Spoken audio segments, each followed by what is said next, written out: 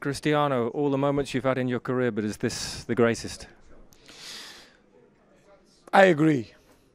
I'm always say I win everything in terms of clubs, in terms individual, but now I always say I never win something for Portugal national team, but I win tonight. So I'm so happy. It's moments that I cannot describe because I feel so happy. This is for my colleagues, for my coach, for all the structure, who coming around of Portugal, for the fans, for the immigrants that they always support us here in France. I'm so glad.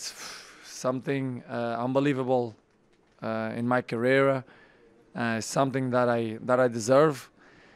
Today I had bad luck because I had a small injury in the beginning of the game, but my colleagues do it the part that they run, they fight.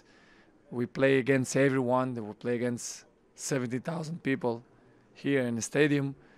Nobody believes in Portugal, but we win. This is the most important. Viva Portugal! Viva Portugal!